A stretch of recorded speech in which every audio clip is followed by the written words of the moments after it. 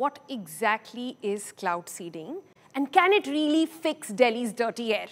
Let's start with this explainer and start by telling you how it actually works. Now think of cloud seeding as giving reluctant clouds a bit of a push.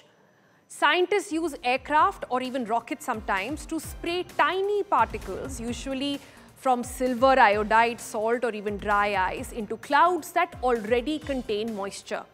These particles act as seeds, helping water droplets form and eventually fall as rain or sometimes as snow. Important to understand that cloud seeding can't really create rain from clear skies.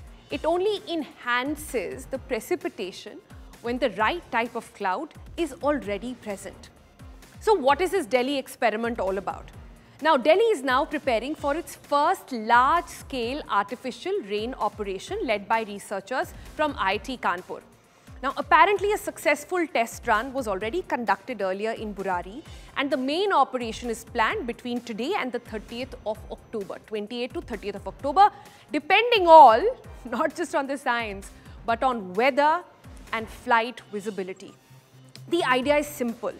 Trigger light rainfall to help wash off the fine particulate matter, PM2.5, PM10, then blanket the city. You know, this entire PM2.5, PM10 that blankets the city every winter. The hope is that even a brief drizzle could bring down the pollution levels for a few days.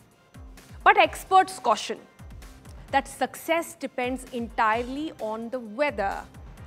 If the clouds lack sufficient moisture, even perfectly executed seeding flights will fail to produce rain. So you see how it happens over there. The question really now is, has it worked elsewhere?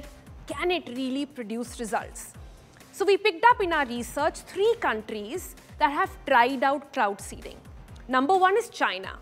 Now China runs the world's most extensive weather modification program. Studies show rainfall sort of increases to around 4 to 10% in certain regions where they tried it out. However, results vary widely and measuring success remains tricky. But China does do it. They do it constantly every time there's a big world event, a big sport event. They do cloud seeding as an active exercise.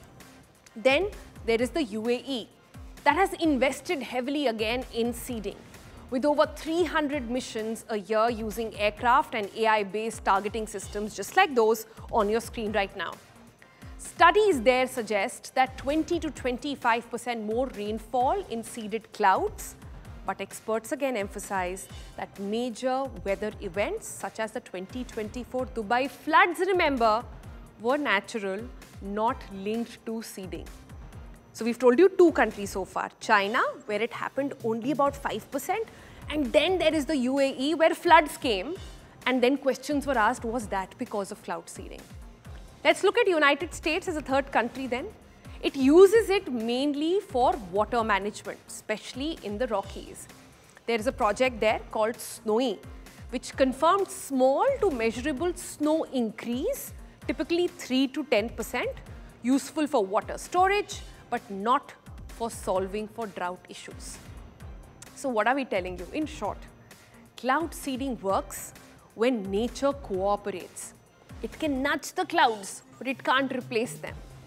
But the question then is, will it help with pollution? That's the problem we face, unlike, say, what UAE or US faces.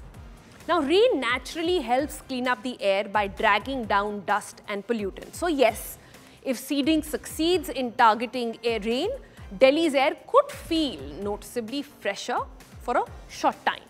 However, scientists warn that effect is temporary, often lasting just between 24 to 48 hours. The underlying causes of pollution, which is basically vehicle exhaust, industrial emissions and crop burning, will quickly rebuild that smog.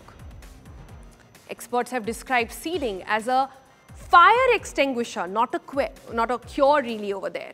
Useful in emergencies, but not a substitute for emission control. But there are chemicals, remember, that we said that are used here. Is there a health concern? If you were to receive some of this rain, if possible, because of cloud seeding, do you have to worry? Well, cloud seeding typically uses two things.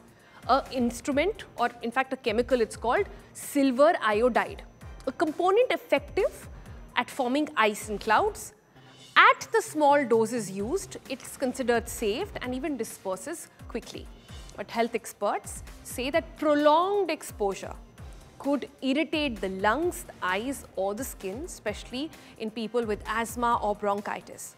Environmental scientists there also call for long-term monitoring, as repeated large-scale seeding might cause sort of trace accumulation in soil or water. For now, this is just a rider, remember, most studies, including those cited here by us as well, find no immediate health risk from limited seeding, provided the environmental oversight is strict. So what is the bottom line when it comes to cloud seeding? The technology is promising, but it cannot replace the hard work of cutting emissions. As experts say, you can seed the clouds, but you can't seed in clean air. Hope that was helpful in understanding what exactly is cloud seeding all about.